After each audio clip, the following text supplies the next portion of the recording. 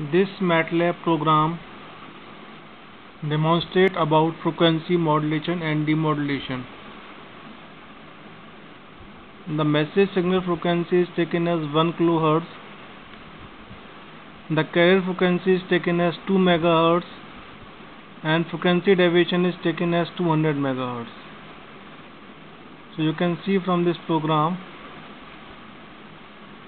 that first we have defined the message signal, then we have used the function FM mod for frequency modulation, and in the last we have used FM demod, that is for frequency demodulation.